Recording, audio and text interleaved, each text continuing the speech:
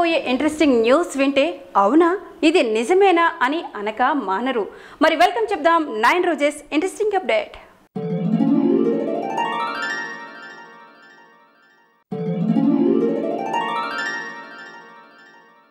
ప్రపంచంలో ఎన్నో అద్భుతమైన ప్రదేశాలు, ప్రాంతాలు, నదులు, గుడులు ఇలా చూడటానికి చెప్పుకోవటానికి ఎన్నో ఉన్నాయి.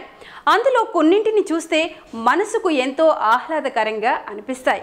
అలాంటి వాటిలో ఒకటైన ఒక పక్షి కోసం ఇప్పుడు మనం చెప్పుకోబోతున్నాం. అదే నెమలి అండి.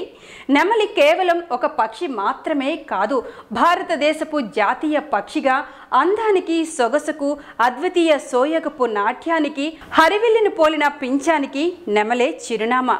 పురివిప్పిన నెమలి నాట్యం చూశాక కూడా ఆనందంతో పరవశించిన వారు ఉంటారా అంటే లేదనే చెప్పాలి.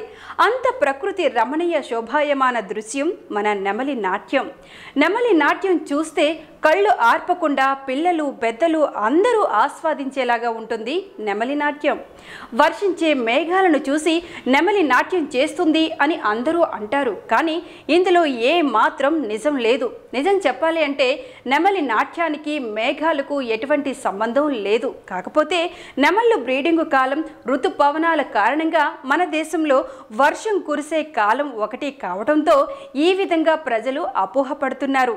పురివిప్పిన అందమైన తన పింఛాన్ని చూపుతూ నాట్యం చేసేది ఆడనెమలి అని అంటారు చాలామంది. ఎందుకు అంటే ఆ నెమలి నాట్యం అంత శోభాయమానంగా ఉంటుంది కాబట్టి. కానీ ఇక్కడ మన ఎవ్వరికీ తెలియని విషయం ఒకటి ఉంది.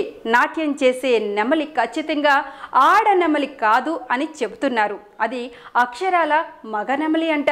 సహజంగా పక్షుల్లో మగపక్షిని ఆకర్షించడానికి ఆడపక్షులు రకరకాల ప్రయత్నాలు చేస్తూ ఉంటాయి. కానీ నెమళ్ళ విషయంలో ఇది డిఫరెంట్గా ఉంటుంది.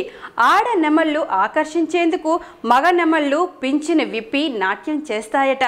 ఈ నాట్యం ఆడ నెమలని ఆకర్షించేందుకే తప్ప వర్షించే మేఘాలను చూసి పులకించి పురివిప్పి చేసే నాట్యం కాదట.